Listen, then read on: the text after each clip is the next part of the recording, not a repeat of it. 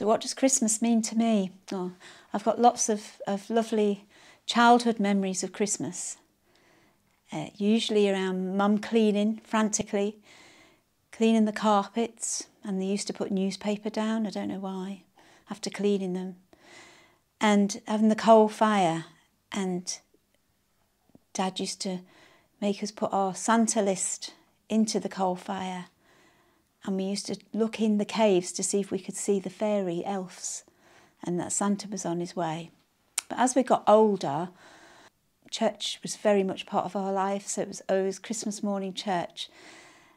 And one of the key things about Christmas morning service was a child would be picked to carry the baby Jesus to the crib, and the crib would be blessed and baby Jesus placed in the stall.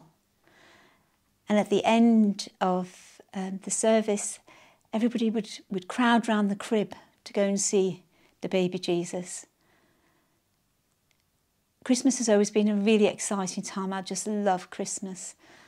Mum and Dad used to be up till 2, 3 o'clock in the morning putting sacks and filling our socks on the end of the bed with oranges and tangerines. And I remember we used to wake up, Mum and Dad had only just got to bed, and we'd be running in, I'd be running in, I should say, saying, he's been. And they'd be exhausted, and then we'd drag our sacks through, which weren't very much those days.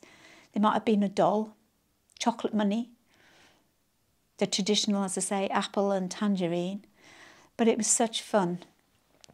And then it was church, and then it was family time, that Christmas dinner. It was very much around the immediate family. Dad worked for television rentals, and we never knew who he was going to bring home for Christmas dinner. Mum never knew, but we always knew we'd have some almost uninvited guest. Usually an old lady who'd be on her own, that none of us knew, but he'd always pitch up with this little old lady. It was never a man, funnily enough, it was always a man. And they'd share Christmas Day with us. Boxing Day was always at my mum's, where nans and granddads, uncles, aunts, cousins would all assemble. All us kids, cousins and that would dress up, and we'd do our party pieces and sing and pinch the snowball. And then we'd go to bed and leave the adults. So it was very much around family life. As I got older, I became to understand more the relevance of Christmas Eve's midnight mass and the specialness of that light in the darkness, that candle, that light of God sent to us through baby Jesus, Jesus who then died for us. This Advent is a time of preparation for, yes, remembering the coming of baby Jesus, Jesus into our life, but also that coming at the end time when Jesus will come again for each one of us.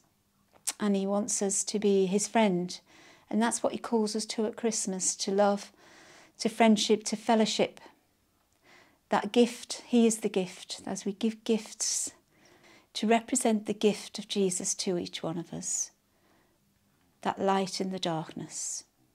And we pray in these difficult times that Jesus is the light of the world. So I just wish everybody a very, very happy Christmas, a happy and holy Christmas, of remembering that Jesus is the reason for the season, that without Jesus we wouldn't have Christmas. So enjoy, be happy, and love each other, love our families, and love those neighbours and friends around who maybe have nobody.